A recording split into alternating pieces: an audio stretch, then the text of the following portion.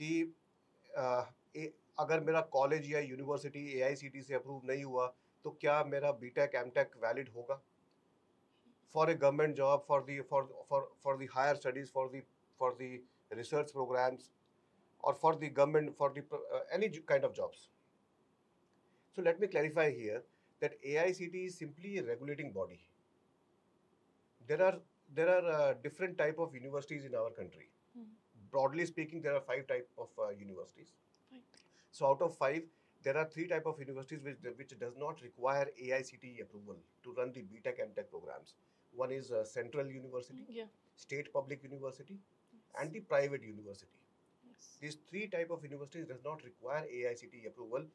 Even AICTE ने अब अपने एक्ट में भी इसको ले आया है. तो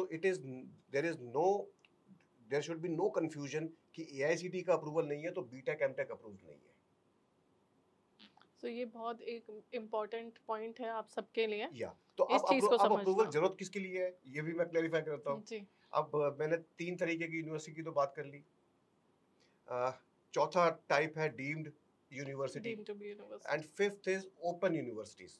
तो चलिए ओपन को तो छोड़ देते हैं बिकॉज ओपन यूनिवर्सिटीज को टेक्निकल प्रोग्राम्स करवाने की कभी इजाजत है ही नहीं, तो वो B.Tech M.Tech ऑफर ही नहीं करते, तो AICTE की उनको जरूरत भी नहीं है.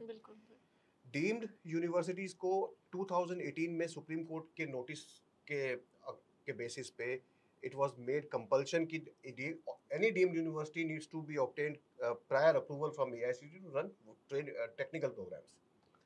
And the colleges which are affiliated by some central universities or the state universities, they need to be approved by the AICTE. अगर वो deemed university or colleges if they are not approved, then B.Tech M.Tech is not valid.